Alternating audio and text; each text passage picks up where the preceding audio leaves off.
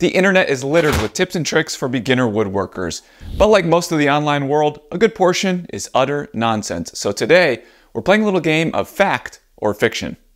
Pocket holes aren't strong enough to build furniture. Perfect example. A couple nights ago, this post was made in a woodworking Facebook group, and the person was asking for advice on how to prevent wood from splitting while using pocket screws to fasten some 2x2s together.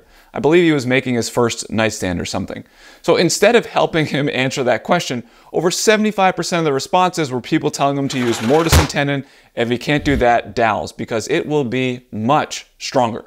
Imagine you're a beginner woodworker trying to slap together some 2x2s to complete your first project, and someone is lecturing you about mortise and tenon. Now, let's just push that absurdity to the side for a moment, and we're going to discuss the strength. Now, I'm about to talk out of both sides of my mouth, while simultaneously praising and then ragging on my two friends, Scott and Suman. They both love to publish videos on their YouTube channels testing the strength of wood joints, and Scott recently broke a bunch of joints with pocket screws, and it took an average of 88 pounds of force to make the joint fail. 88 pounds!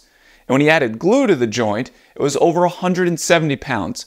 Now comes the part where I rag on them. Who the hell is building this and calling it a day? We build boxes, coffee tables, American flag noodle boards, not shitty boomerangs.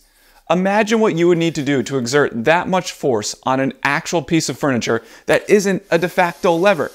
Actually, why leave it to your imagination? My 6-year-old kids helped me whip together this side table, and then I'll let the guys from my hockey team have at it. And yes, we are pretty bad at hockey, but great at drinking beer after the games. However, the table is still intact. The reality is, unless you're building something to sit on or ride, screws or glue or a combination of both is more than strong enough for most builds. And it's why I find all these joint tests interesting, but at the same time, essentially irrelevant. If you're looking to get going in woodworking, start making furniture. My media cabinet is made from just glue and wood, and like most furniture, this is the most force it's subjected to every day. Ignore those cranky gatekeepers because this tip is 100% fiction. That was satisfying. One brand of battery-operated tools is far superior to another. When most beginners are getting ready to build out their tool collection, the first purchases are generally battery-operated drills, drivers, circular saws, and routers. But if you go to the internet to help make an informed decision, one person will tell you to buy Milwaukee, and then the next screams at the top of their lungs for Ryobi. It's a bit like debating politics, and they just become further entrenched in their own viewpoints. Now, all that is to say, the average person is not going to notice a major difference between a Rigid, Makita, or DeWalt drill. They all work. So pick a battery platform color that you like and then just run with it. What I do recommend is checking out their secondary tier of tools outside of woodworking. I chose Makita when a friend recommended their electric weed whacker, and now I'm a Makita guy for life because I love blue and weed whackers. Hobby woodworkers simply don't put enough hours on tools to really wear them out, and I assure you, the first person to tell you that your Ryobi circular saw is going to break is the same person that worries about towing capacity in their pickup truck, but only drives it to and from soccer practice. We can file this advice as 100% fiction. If you don't alternate growth rings, your panel will not stay flat. Man, this is a fun one. And if you're unfamiliar with this advice, here is a crash course. Trees have growth rings, which is what you see on the end grains of your wood. And depending on how boards are cut from logs, the orientation of those growth rings relative to the face changes. The cheapest and fastest way to mill up a log is called flat sawn, and this results in end grain that looks like a sad or a happy face depending on which way you hold it. When the wood dries and shrinks after it's milled, the natural tendency is for the wood to cup in the opposite direction of said growth rings, away from the center of the tree. Those rings just want to lay flat. This is where the idea that alternating happy and sad faces comes into play.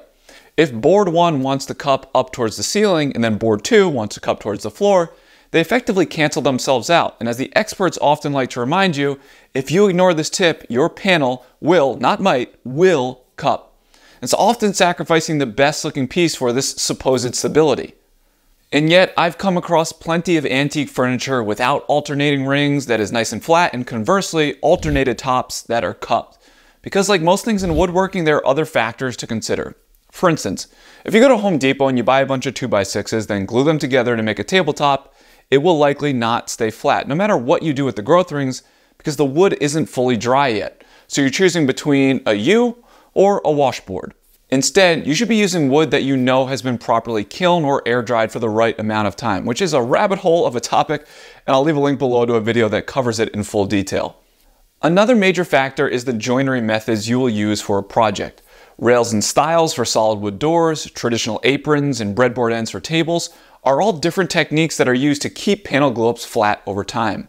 Moisture exposure also plays a big role in this equation. Last week I glued up 2 panels from the same boards. One I alternated and the other I didn't. And after the glue up they were nice and flat. And I spritzed one side of both pieces with a healthy dose of water and I left them face down on my bench overnight. And here are the results. They both cupped, because wood is always moving, but it gets truly unhappy when opposing faces are exposed to different conditions. This was obviously in an extreme case and not a perfect example, but the point I'm trying to make is the same thing can happen to whatever project you're building if you don't apply finish to the bottom, because over time it will be exposed to more humidity than the top, and if it wants to cup, no amount of alternating rings will save you. This is one of those tips that just gets passed around as gospel, and I have no doubts it was much more relevant 150 years ago, when furniture was stored in homes that weren't properly sealed and didn't have modern HVAC units to maintain a consistent humidity. And there are still instances when I abide by this rule, like when I'm making a thinner panel that won't be supported. However, for the most part, if you use lumber that's been properly dried with correct joinery and your piece is equally finished all over, it's really not a major concern.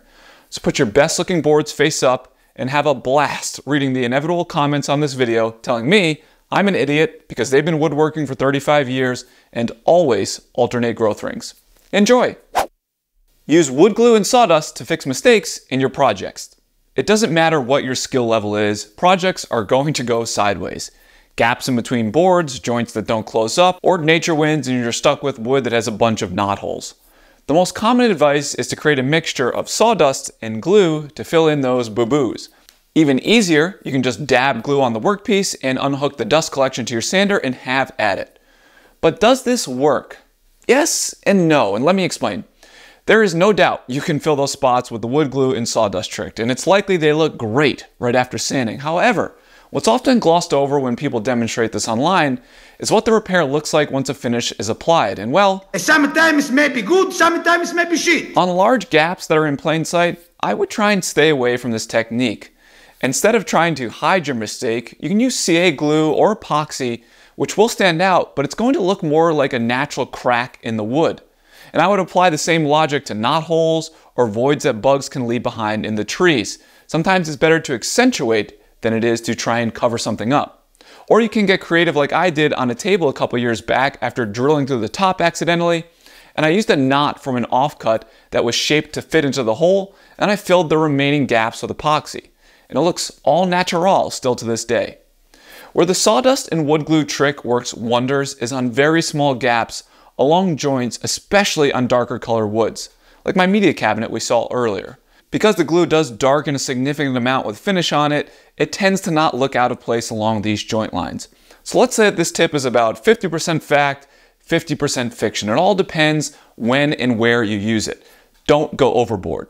All right, let's change things up. I'm feeling a little spontaneous. Let's go for a bonus sanding tip before we get to the main event. You ever heard of this one? To help keep track of your sanding progress, what you want to do is scribble all over your board. And the idea is that once you've sanded that area enough, the lines will disappear and then you can move on. Obviously, once all the lines are done, you move up to your next grit. But does this actually work? It sure does. However, make sure you're using a nice thick pencil, especially on something with an open grain like this oak. And the reason for that is tiny mechanical pencils can dip down into the grain and then now you have marks below the surface, and the only way to get those out there is by sanding a divot into the spot, which totally defeats the entire premise of this trick to begin with. So overall, this is 100% fact, something I do on every project and something that will help you get better finished results. Measure twice, cut once.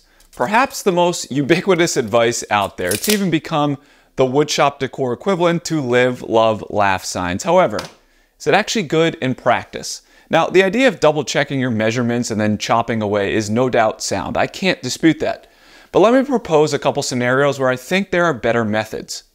I was recently building some floating shelves and I needed to cut pieces to match this internal dimension of the shelf. Beginner John would have measured it maybe twice, but Probably not. Set my table saw fence and started cutting the actual wood I was going to use.